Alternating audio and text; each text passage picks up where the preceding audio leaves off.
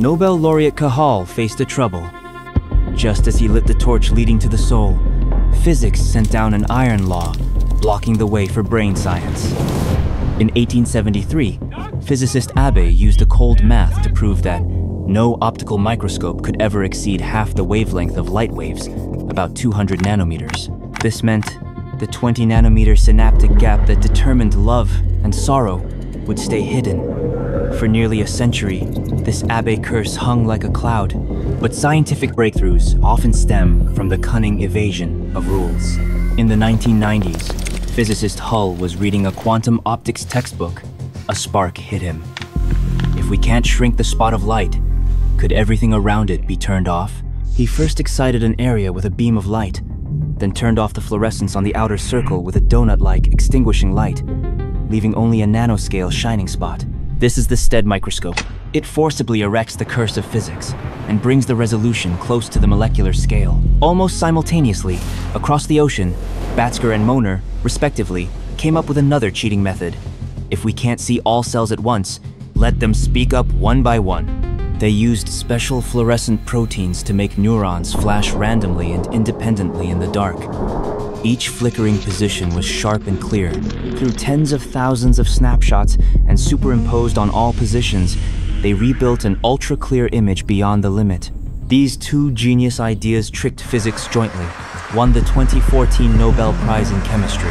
Cajal's hand-drawn static forest finally turned into a circuit diagram that could be infinitely magnified.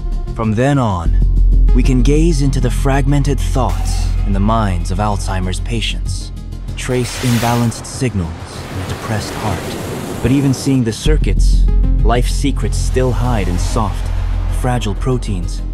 Yet when these proteins get hit by electron microscope beams, they burn to dust. This race against destruction was ended by Debosch and others. In 1982, they cooled the samples to minus 196 degrees Celsius, leaving no time for water molecules to form the ice crystals. Instead, they hardened into a glass-like amorphous ice. At this moment, life was perfectly sealed in the amber of time. With this, Henderson and others finally let humans see the atomic details of brain gears such as ion channels and receptors. This cryo-EM technology won the 2017 Nobel Prize in Chemistry. Now, the magic mirror was forged, but the world inside remained silent.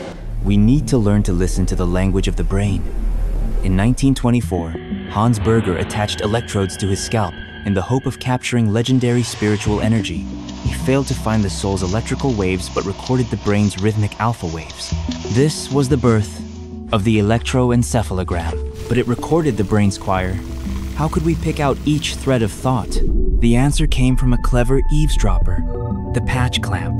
In the 1970s, Neher and Sakmann thought, to capture thoughts from the all-or-none nerve signals, they had to trace back to the opening of a single ion channel protein. They attached a glass microtube thousands of times thinner than a hair, sealed it onto a tiny patch of cell membrane, forming a high-resistance seal. It isolated one or two ion channels completely from the outside. Then, they held their breath and heard the first faint click, a picoampere level current. It was the sound of ions passing through when individual protein molecule opened and closed, the first note of thought budding. This faint sound might be the first spark of the epileptic storm, the source of the disordered heartbeat. This technique that made neurons speak won them the 1991 Nobel Prize. With EEG and patch clamp, scientists still weren't satisfied. They wanted to know, where does thought happen? This time, they changed their mindset and stopped listening to electricity to look at blood. In 1991, Seiji Ogawa discovered that oxygen-deficient hemoglobin would disorder MRI signals like tiny magnets. Since brain activity consumes oxygen, can't we capture this magnetic changes through MRI to infer which brain areas are working? This is functional MRI, which unfolds a heat map of brain activity, allowing us to, for the first time, non-invasions, see how different areas are illuminated in sequence when humans think and dream, and even see the invisible battlefield in a PTSD patient's mind. So far, can we see the map and hear whispers? But human ambition did not end here. We wanted to become conductors. In 1987, Neurosurgeon Benabid, while operating on a Parkinson's patient, unexpectedly discovered that high-frequency current could miraculously stop the patient's tremors. A genius idea struck him. Why destroy this target permanently? Can't we just use electrical stimulation to calm it? He immediately applied the implantable electrode device used to treat chronic pain to a Parkinson's patient. Soon, he repaid. This deep brain stimulation effectively inhibited abnormal neural activity by sending high-frequency pulses to specific nuclei. It turned a destructive therapy into a controllable and reversible neuroregulation. The success of DBS changed the destinies of countless Parkinson's patients and opened the era of programming the brain with electrodes. However, electrical stimulation is like a deep-water bomb detonating in the target area, affecting all cells nearby. Scientists dreamed of a tool that can precisely tame any neuron. In 2005, Dazaroth and Boyden from Stanford University made it a reality. They envisioned that if they borrowed a light-sensitive protein gene from a green algae and then installed it on a specific type of neuron through genetic engineering technology, wouldn't those neurons get a light switch? The experiment was successful on the first try.